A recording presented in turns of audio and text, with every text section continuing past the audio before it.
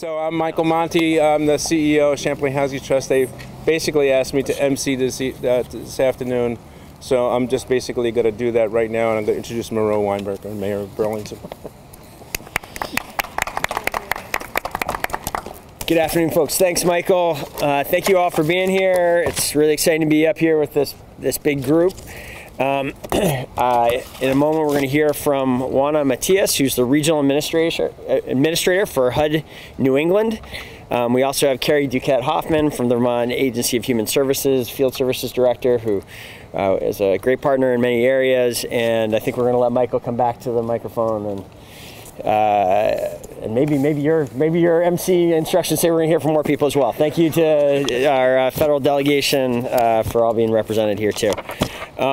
I want to, at the start here, recognize the city team members that have been working so hard on this project and on the issue of homelessness. Sarah Russell, who's our special assistant to end homelessness, is here.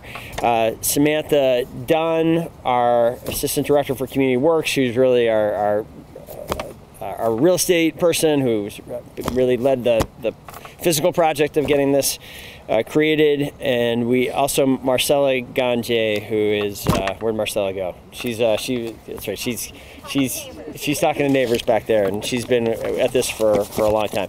Thank you also Sarah Carpenter, the Ward 4 City Councilor, and I think I know that many other councilors wanted to be here too. They've been very committed to this project. Today's event is an important demonstration of the unique moment we're in. It's a moment in which the city is closely aligned with our state and federal partners in prioritizing investment, systems change, and urgent action that is required to make good on the promise of housing as a human right. It was just Juana and I were just chatting, getting ready here today. It is exciting to be so aligned on this goal of reducing homelessness. AHS has been very hands-on in the creation of this. It really does feel like one of those moments that is, having done this for a decade now, I think rare that we have such strong partnerships at all levels of government. This site is a testament to that and to that shared commitment. When open, the Elmwood Emergency Shelter community will provide emergency shelter and essential support services for up to 35 of our most vulnerable neighbors, and will serve as a critical resource as we continue working through the challenges ahead.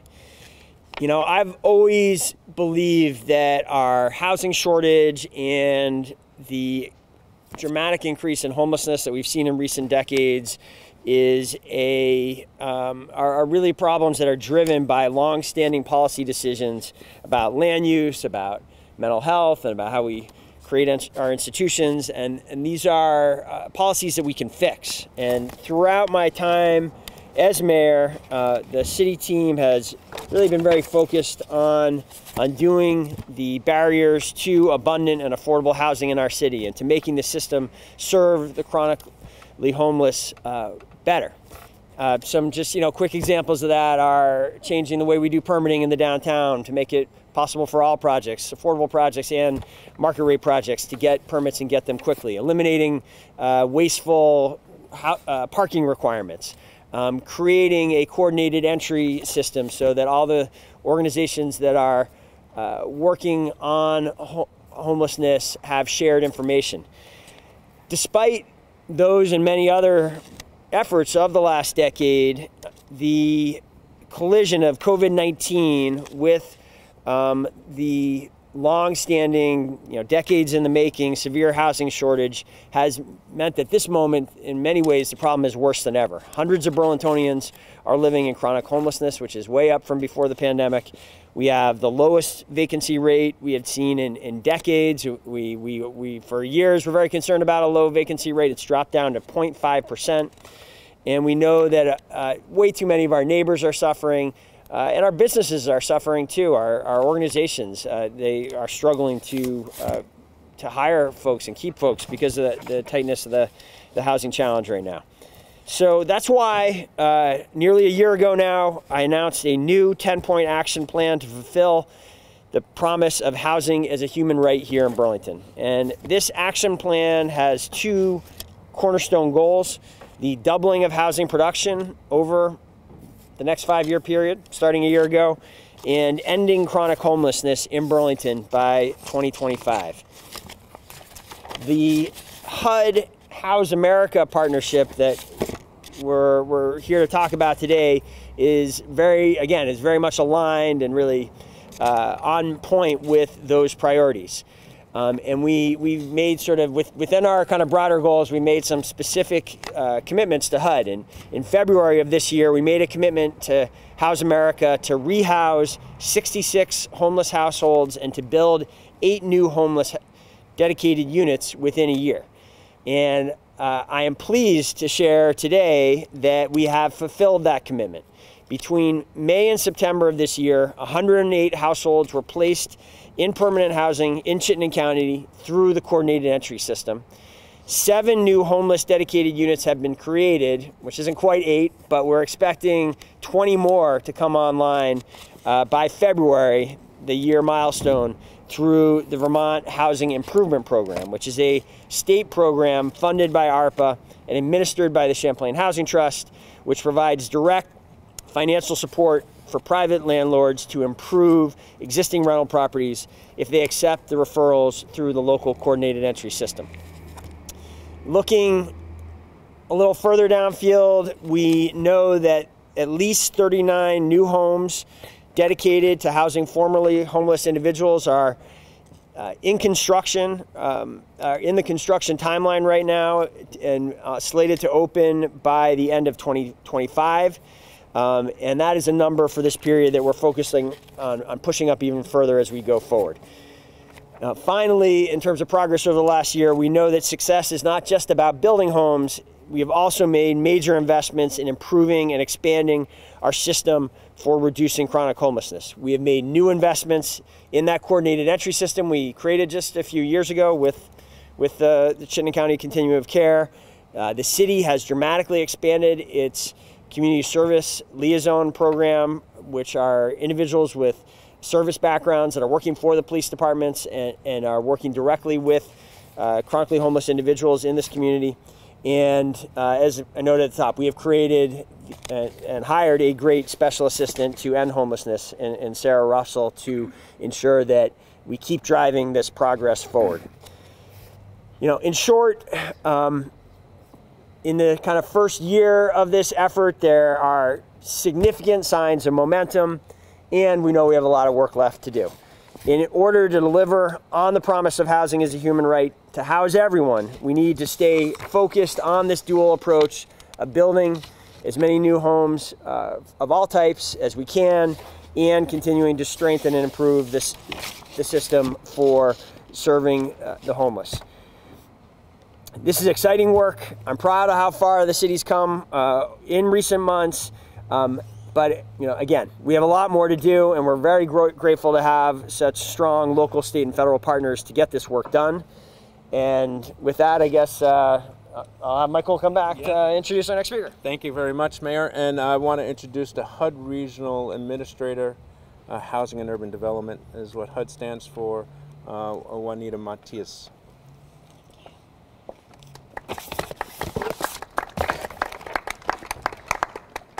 Good afternoon, everyone. It's always a joy to come to Vermont. This is my second visit, and I really appreciate Mayor Weinberger. You always provide me a warm welcome. And anytime I'm here, I see our private, nonprofit, local, state, and federal partners coming together to really address a need.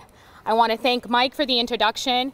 As we all know, housing is a critical pillar of our society. It's foundational to the health of our families, communities, and our economy. I want to thank Mayor Weinberger and Brian Pine from the Office of Community and Economic Development for your leadership and for all you have done to prioritize ending homelessness in Burlington. And a special thank you to Sarah Russell and Marcella Ganji for all you do to support the homeless population in Burlington. And also, I must acknowledge my incredible team here in Vermont. A special thanks to Sean Thomas, who is our HUD Vermont State Director, and our program analyst, Katie Blanchard, for all you do to advance HUD's mission in the state and to provide services for the residents of Burlington.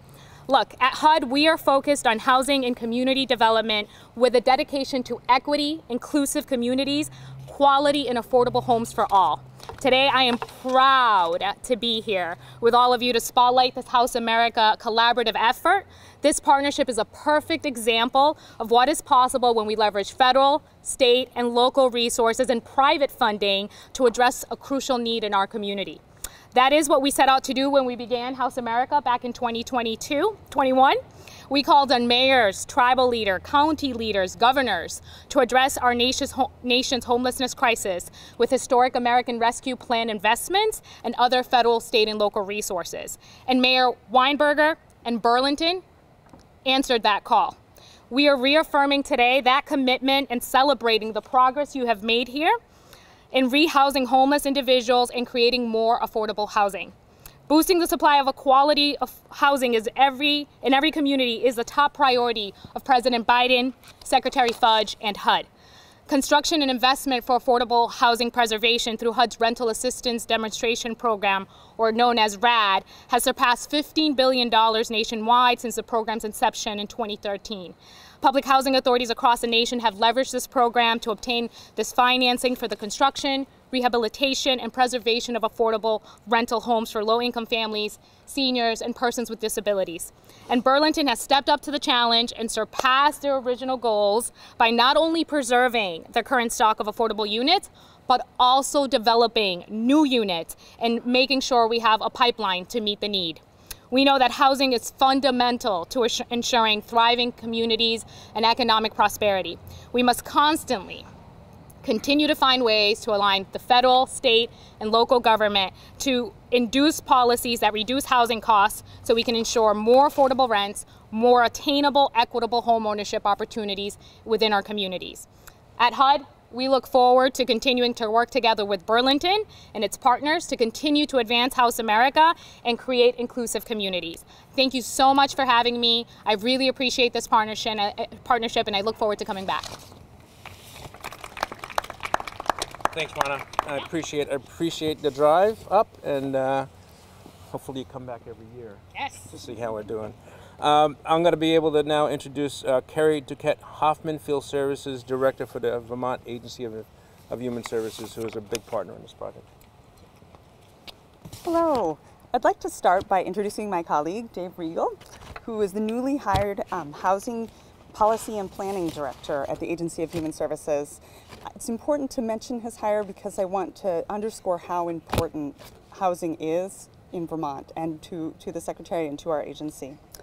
I'd like to thank the City of Burlington and the fabulous CEDO team, who have already been thanked quite a bit today, for really taking on a new project and trying something creative and ingenuitive.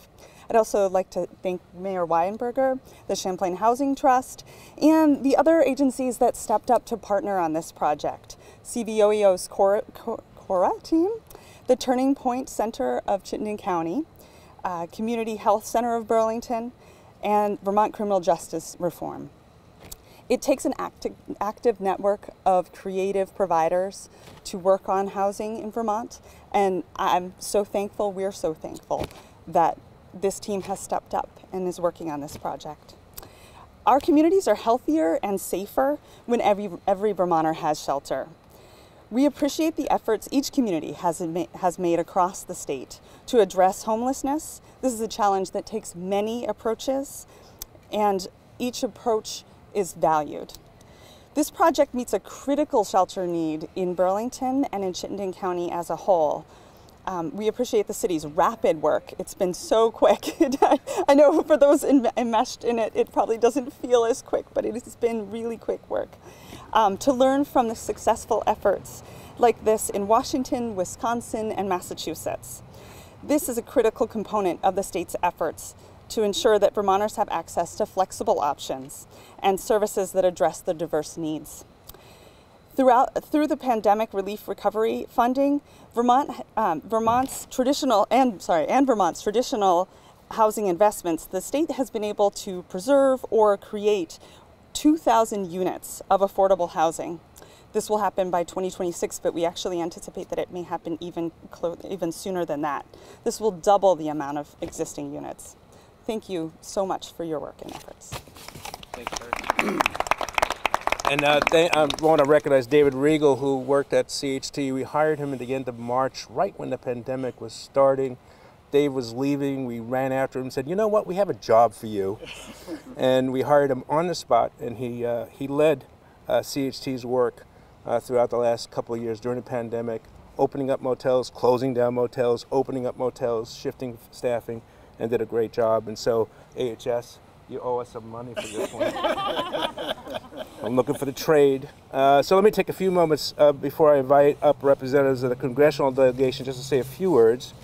First, I want to recognize the mayor and the mayor's team for the work that they've done and just the creation of the Elmwood Avenue shelter community. Our part of the process has begun, and we intend to bring years of, hopefully, of management experience to the shelter, giving the unhoused a chance to move from shelter into permanently affordable homes. That is our goal. This community will be managed by the same team as our 58 motel rooms in Shelburne, but we are in the process simply of hiring new staff. So if anybody is looking for work, they should contact CHC. We still have some positions open. But people do need permanent housing. And at this time, we have 560 apartments in various stages of development in Burlington, Colchester, Williston, South Burlington, Shelburne, St. Albans, and a pretty hefty pipeline to meet the needs of affordable housing overall. And over 180 of those apartments will be reserved for people who are homeless. Next month, 38 will become available in Williston opening December 1st. And soon after, another 20 in South Burlington. So we're doing the best we can to move people out of shelter into permanently affordable housing. And along with our natural turnover rate, apartments that become available because people are moving out and moving on within CHT, we intend to house over 300 homeless households over the next few years. So we hope to do our part, knowing that others in the city and in the state and in the county are doing that part as well. Let me say a few words about VHIP, the Vermont Housing Improvement Program. It's an important part of the efforts to meet the goals of HUD's Housing America initiative. This program is making improvements to vacant and substandard housing and making those apartments available to homeless households for a period of time. At CHT, we have 60 apartments right now underway that are under contract or consideration. And for the state of Vermont, there are hundreds more. So that is a great program that is really lending the effort. So I've been told that I have 5 more minutes before the rain starts. So I want to go, let's see, I want to go in order. If I could have Tom Barry from Senator Leahy say a few words. 5 minutes, split 3 ways, okay. A minute and a half. And then thank you, Regional Administrator Matias, for another trip to Vermont. November is the best time, really, to visit. You know, on behalf of Senator Leahy, the senators worked with Congressman Welch and Senator Sanders as well, and you know, as led by President Biden, to provide in the last few years an unprecedented infusion of resources to help states and local governments address intractable problems. And if there's a more intractable and difficult and complicated yet important and urgent problem than homelessness, you know, I'm not sure what that would be. And so thank you and congratulations to HUD and to the state and to the city and to all the nonprofit sector, everybody who has stepped up and made sure that this infusion of resources, which I won't say was the easy part, but really getting busy and putting these dollars to work on the ground this quickly is great. It's important. House America will follow through on that. The delegation heard that some of the Treasury rules were not the best and went to work on fixing that. Others may have more to say about that, but there's a real opportunity now. It's playing out here, and you know, just thank you to everybody involved with making this a reality and helping to make sure that the resources that have been provided are going to be well used. Thank you, Chuck. And now for Senator Leahy, Erhard Manka. Erhard. Senator Sanders. What did I say? Senator Sanders? Senator Sanders. Again. No problem, Michael. Thank you. Thanks, Michael. On behalf of, again, my name is Erhard Manka. I'm with Senator Sanders' office. Just to Make sure we got that right.